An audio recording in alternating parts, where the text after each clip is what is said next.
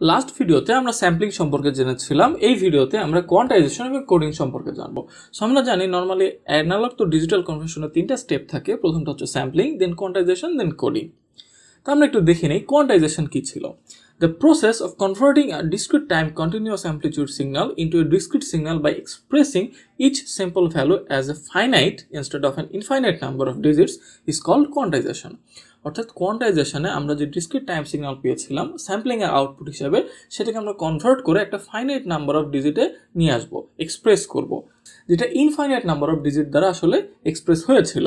খুব সহজভাবে বলতে, quantisation is a process of assigning the analog signal samples two A predetermined discrete levels. It is done by rounding of the continuous value to the closest discrete value বা quantisation level. এই যে quantisation প্রসেসটা ছিল, এখানে আমরা যে স্যাম্পলগুলো পাচ্ছিলাম সেটাকে আমরা প্রিডিটারমাইন্ড একটা ভ্যালুতে কনভার্ট করে নিয়ে যাব। এই প্রসেসটা করা হয়েছে রাউন্ডিং অফ করার মাধ্যমে কোয়ান্টাইজেশন লেভেলের সাপেক্ষে। এই ম্যাথগুলো আমরা নেক্সট ভিডিওতে দেখব। সো এখানে কোয়ান্টাইজেশন লেভেল বলতে একটা কনসেপ্ট আসছে।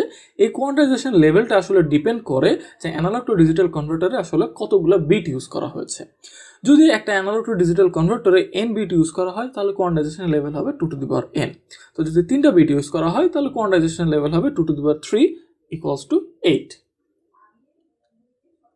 আমরা এখানে একটা কনসেপ্ট সম্পর্কে দেখলাম, সেখানে হচ্ছে এই কোয়ান্টাইজেশনের ক্ষেত্রে আমরা একটা রাউন্ডিং অফ করব। রাউন্ডিং অফ করে ক্লোজেস্ট ডিসক্রিট ভ্যালুতে নিয়ে যাব কোয়ান্টাইজেশন লেভেলের অনুযায়ী, বা একটা প্রিডিটারমাইন্ড ডিসক্রিট ভ্যালুতে কনভার্ট করব।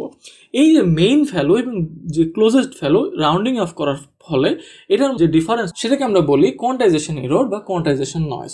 অর্থাৎ the error that introduced in representing the continuous ভ্যালুর signal by A finite set of discrete value levels is called quantisation error or quantisation noise.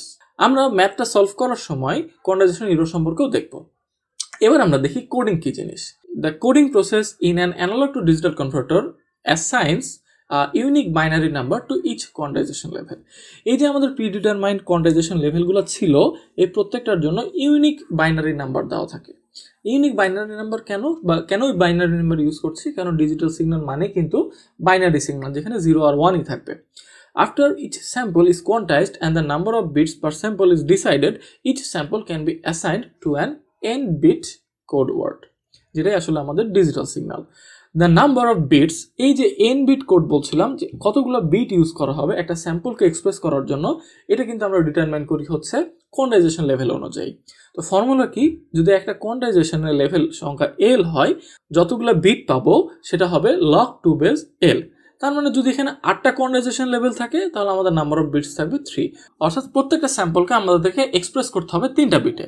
অর্থাৎ কোনো একটা কোয়ান্টাইজেশনের কোড যদি 2 হয় তাহলে সেটাকে আমরা এক্সপ্রেস করব 0 1 0।